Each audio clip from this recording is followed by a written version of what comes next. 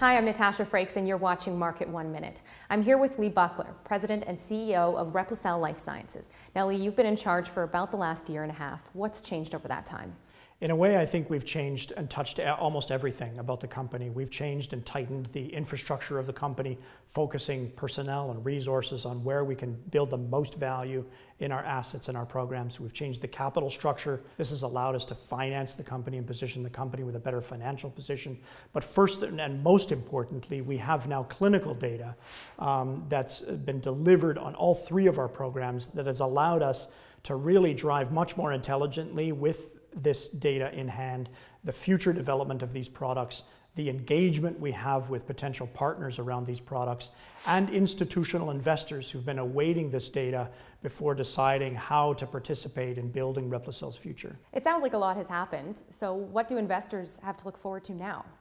Well, I think I've never been more excited about where RepliCel sits and how we're positioned. We're now first and foremost being driven by the kind of first-in-human clinical data that we've never had before. This has really transitioned the company. Everything we're doing now is based on what we've learned from our clinical trials in pattern baldness, anti-aging of the skin, and tendon degeneration, and the first phase 1 clinical data we've got on all three.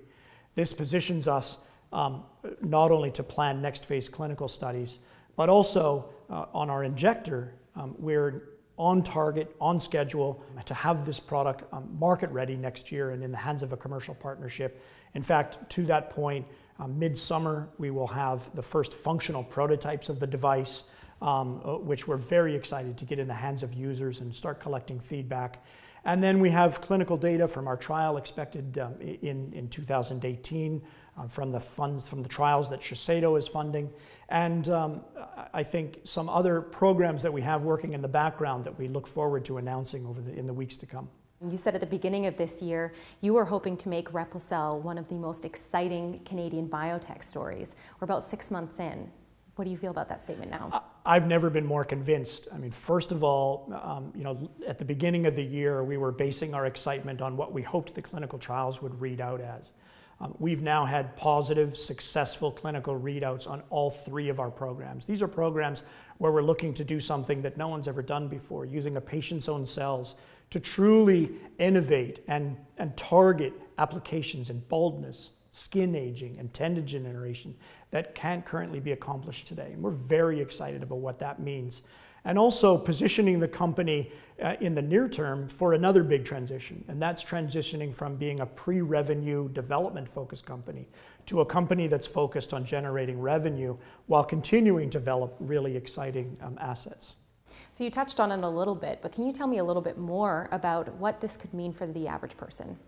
So this is what I loved about RepliCel when I was first introduced to the story. This is about the man who's suffering from pattern baldness, dozens of emails and voicemails every day from those kinds of people, but also from the women suffering from thinning hair, particularly plaguing Asian women, from men who are suffering from premature balding, from the woman who is getting Botox or hyaluronic acid or other dermal fillers every day, looking to have perhaps a more natural way to address the kinds of fine wrinkles or skin aging that they're looking to address.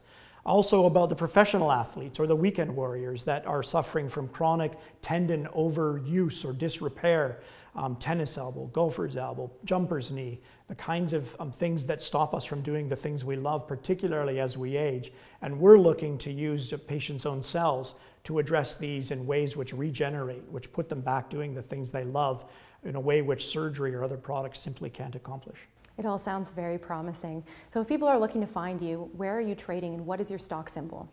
We trade on the Toronto Stock Exchange Venture under the symbol RP, on the OTCQB under the symbol REPCF, and for Europeans on the Frankfurt Exchange. It sounds like on the biotech front, RepliCel is definitely one to keep an eye on. Lee, thanks so much for being here. Thank you, Natasha.